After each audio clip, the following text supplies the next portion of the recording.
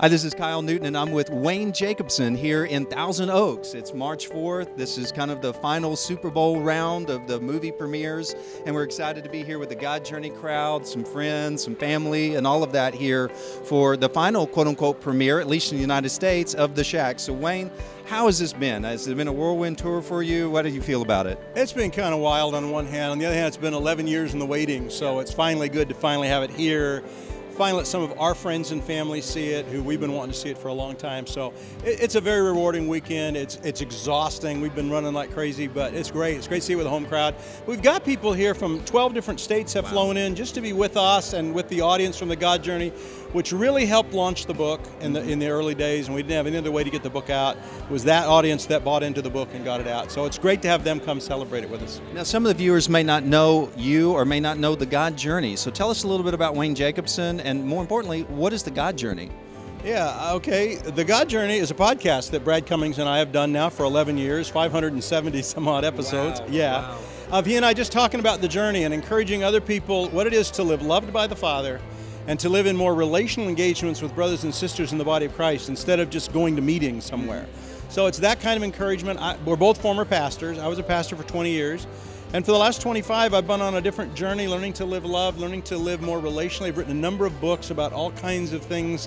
He Loves Me is Learning to Live in the Father's Affection is, I always say, the most significant book I'll ever write, because it's really some of the themes that then The Shack came along later and took some of those themes into a fiction form. Yes. So, yeah, I've had a lot of fun encouraging people on this journey. I travel around the world talking to people about what it is to live loved. Wow. And what do you think about the book climbing back up in the charts? Is that something that you had thought about happening again? I mean, you're rising up in the New York, Barnes & Noble's really high, USA Today. It's all happening again, right? Well, it's not me. My name's not on any of that stuff, so it's not me. The book is, and yeah. We knew it would, because any movie is a $32 million, this one, commercial for the book. Right. So people who haven't read it see the movie and go, oh, I wonder what that's all about, really. I want to read some more detail. So yeah, it's the book gets a new play, and you'll see on the bestseller list it's got movie tie-ins, so people know the reason this is rising again is because there's a movie out and people are interested in the book. As you've watched audiences around the United States kind of experience the movie, what's been your greatest aha of their takeaway? What's surprised you the most as they've watched the movie? Is it their laughs? Is it their tears? Is it their revelations? What's kind of struck you that you really didn't anticipate when maybe you were watching the movie up in Canada during its making or whatnot? What's standing out the most for you there? I think what I appreciate the most is that people seem really, really engaged. So the deep in thought, the laugh lines, the things that we think are funny, they work. People laugh at the right places, which is always fun to see. But I think it's just how engaged they are, how much eye wiping you see in places where the emotions catch up to you. Even I know everything coming, and I'm trying not to emote.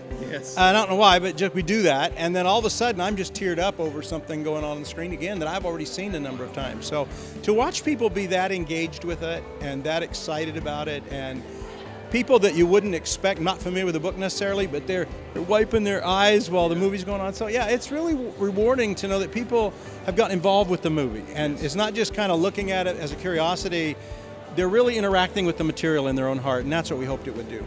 You know, with the book, we saw a small group of pastors and leaders speak out against the book and kind of go after it, and yet 22 million plus of their parishioners went and saw the movie. Now read the book.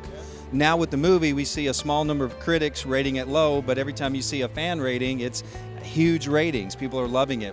Where does that happen? Why do we have a few kind of thought leaders kind of tearing it down, but then the mass of the population loving it? What are your thoughts on that? Well, I think those are two different groups. For the book, it was people who had theological aversions to something. And for the most part, as I've tried to interact with people who have those concerns, I think for the most part, they're reading into the book. What they're saying the book teaches, I don't even believe, and I helped write the book. So to go, well, you're taking that out of context, like people do with scriptures. People do the same thing with the scriptures. You can read those things and take them out of context. So that's one crowd. As I've read the negative movie reviews from the Hollywood critics and all, I think they're looking for a different kind of movie. And if you're not engaged with the content of this movie, I think you kind of look at it going, well, it's pretty and it's colorful, but the acting's not very good, and you're picking apart pieces of it, which is fine. It's art. Not everybody has to appreciate it. But what I love about the people who are seeing it, who are engaged, you can tell by what they've written in their blurbs, they're engaged with the content. So they're not just coming to watch chase scenes and watch a movie and see if it keeps them happy. they're engaging mentally with Mac's pain, with God dealing with Mac's pain, with God making a connection to Mac, and you see it happening in their own souls. And if you're involved in the thought line of the story, you're not so worried about the movie aspects and if you're not engaged in that, then I think maybe it is hard to follow the movie for some people. And final question, as you're watching the movie yourself, you got to go up to Canada and see it made, and now you see it on the silver screen. What's the most impactful part of the movie that maybe it highlights or even increases what you guys wrote? I know you and Paul and Brad rewrote this over and over, and now the script got rewrote and rewritten over and over and again. What specific scene maybe in the movie just really grabbed you more than any else that you didn't anticipate? Yeah, I'll make one generalization overall, and then go to my favorite scene in the movie. One generalization is you got to make things simpler when you've only got a 2-hour movie instead of a 9-hour book. Right.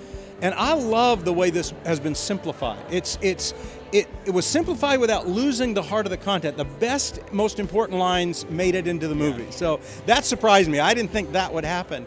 The scene I love the most, and it doesn't really, I guess how they did it surprised me, is that cave scene, which was the hardest one for us to do. When Sophia, she's not called that in the movie, she calls wisdom in the movie. When she's confronting Mac, and they're really trying to get to see that, Mac, your pain is coming from you. Yes. God's not doing this to you. Yes. It's because you don't know him as good. And so that whole scene when they bring his kids right there in front of him and you must judge them, that is so compelling to me. It just takes your breath away. And then when she says, you've judged them worthy of love, I think for a lot of Christians that grow up with judgment as a bad thing, to be judged by the Father as worthy of love, I mean, you can't beat that. That's just awesome. Yeah. Wayne, congratulations on such a successful book and now a successful movie. I know it was a work of love and a work of passion. You guys have done a great job. Thanks for this. Thank you, Kyle. Appreciate it.